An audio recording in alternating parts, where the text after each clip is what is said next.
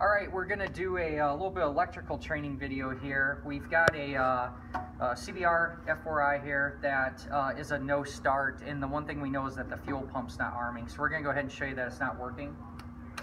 Bailey here is going to try and fire it up.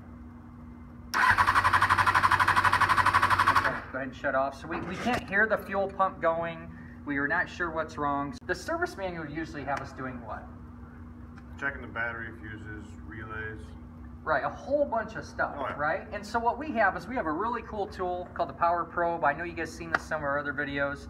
And what we want to do is we're going to kind of cheat and we're going to go backwards. We can't hear the fuel pump, and I just want to know, does this fuel pump have the ability to turn on? So what we're going to do is you get in here, we're going to go ahead and just disconnect the fuel pump completely from the motorcycle, okay? And now what we could do, this Power Probe, we have the ability that we're just using the motorcycle's battery, and I can either add power or I can complete a ground circuit to see if we can get this fuel pump to arm. Because if this fuel pump works, then we could start checking relays and wiring and so on. So we're going to go ahead, and I like to use this little jumper kit here. Oops, I got one in it already.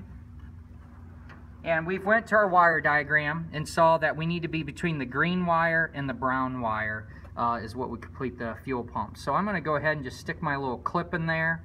You can see here that I will be able to complete this circuit. Now with this one here, I'm just going to set in there. Did you notice how the green light came on? Oh yeah. Yep. Okay, so that means that it's looking pretty good. It means that the fuel pump wiring has a complete circuit. If I was in here like this, and I don't have that light on, I do not have the ability to complete the circuit. So I'm just going to go here. We're looking pretty good.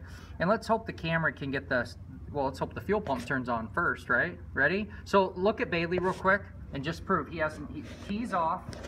Even put the kill switch in the off position. I mean, just everything about this is off. Now, listen here. Okay. All right, heard the fuel pump? Yep. So we know that the fuel pump has the ability to work.